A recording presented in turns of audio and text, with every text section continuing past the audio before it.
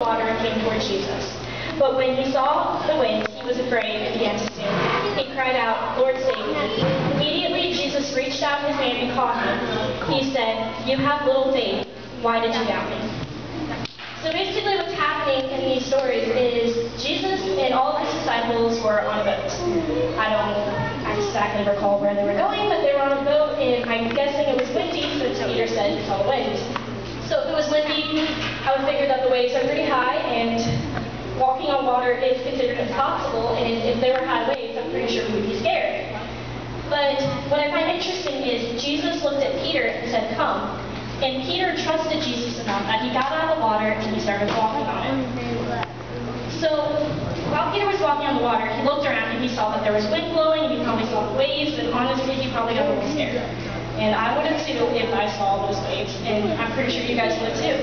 So he saw the waves, and he took his eyes off of Jesus, and then he started to sink. But Jesus thanked him and said, "You have little faith."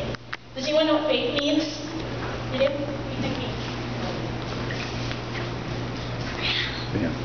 You need to have trust in Jesus and the Lord. Anybody else have an idea? You do? Do you have an idea? Hold on. What do you think? Faith is something that you can do on your own. Okay, well, the exact definition of faith is believing in something that you can't see. So if you're believing in something you can't see, you do that basically every day. When you sit down in a chair, you have faith that that chair is going to hold you up. You know, there's nothing to prove that it's going to, but you have faith that it's going to hold your weight. When you take a breath, you have faith that you're breathing. You have faith that you're breathing air and not something else. So we use faith every day. And it's kind of hard to have faith sometimes because we can't see it, and a lot of times as humans, we doubt things that we don't see. So Peter had faith that he could walk on water, but once he took his eyes off the Lord, he started to sink. And that's what I'm going to talk about today, having faith in not taking your eyes off of the Lord. The Bible says that through faith, we can do anything. Through faith, people have healed the blind. Through faith, people have brought people from the dead, but of course, it was with Jesus too. So faith is kind of hard to work on its own. You need Jesus there to help you out with it. So if we have faith in everyday life, we can...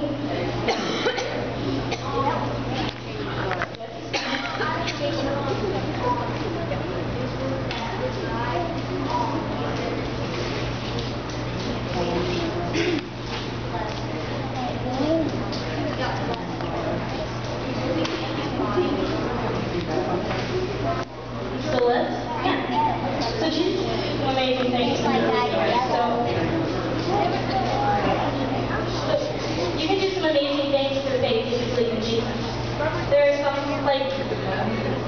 some people say it's impossible to walk on water, but Peter did it when he believed in Jesus.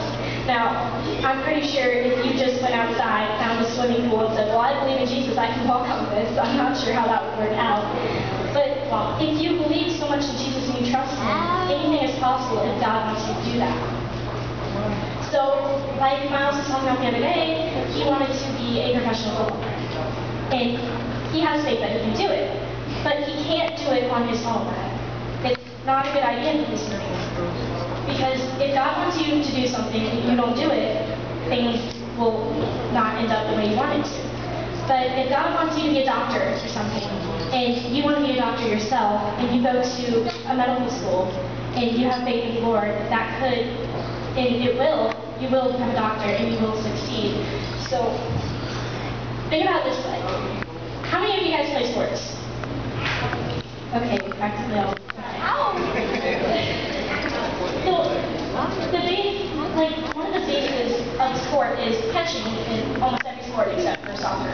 Yes, goalie. Oh, sorry. So, if we're throwing a baseball to each other, you have your eyes open, and it's easy to catch. But once you take your eye off the ball and look at something else, odds are you're going to get hit in the face and you're going to get hurt. Yeah, busted lip, busted nose, anything like that. So what I'm trying to say with that analogy is when you have faith in the Lord and you will always keep your eyes on Him, you keep your eyes on what the true prize is, things will work out for you. I'm not saying life will be easy, because life isn't really easy. It's just, there's going to be some hard times. There's always hard times. There's some days that you're going to lose. But if you keep your eyes on what is the true prize instead of focusing on something else, then you will succeed and you will get the prize in the end, which is going to spend eternity with Jesus in heaven. So it's kind of hard to do that sometimes, because there are things in the world that take our mind off of what is really real and what we need to pay attention to. Like, I'm not sure what you guys are into, because the last time I paid attention to mainstream things was a while ago, so I'm not sure what you guys do on your free time, but like, whatever it is, it shouldn't be taking over your life to where Jesus isn't your number one. Jesus should always be the person you pay attention to in the long run. So if you are like me and you really like playing piano or you like playing an instrument, you can use that to play an instrument for the Lord. It shouldn't be something that you're always doing that's not for God. And it's really hard for me. So having faith is something that you really need to do, and it's kind of hard in the long run because you can't see Jesus. We can't see Him. And sometimes we feel like He may have failed us. And that happens more than others. Like if something happens to you that's really bad, like you lose a friend or something, it's kind of hard to believe that Jesus is there because you're sad and it kind of hurts, but Jesus is always there, and He'll never put you through something that you can't handle.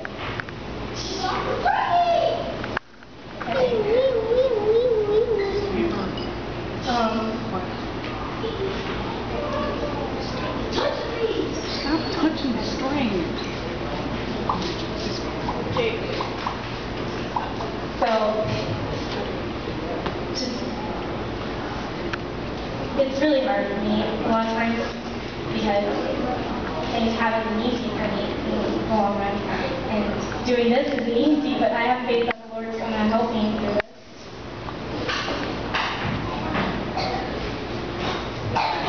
So, just always keep your eyes on the Lord. Never take your eyes off of Him, and always remember that He's going to be there for you every step of the way, even though you may not feel like it. He's always going to be there for you, even though you fail sometimes. In the long run, you are going to be a winner if you keep your eyes on Him, and you believe in Him, you have faith in Him. You will be a winner because you'll end up with the true prize, which is heaven. So, Amen. Amen. Good job. Good job. And then we got just a few minutes, so I want to just kind of, we're not going to dance. We're going to keep talking about this story here. I think it's a cool story. You guys know the story? Yeah. We're going to do just a little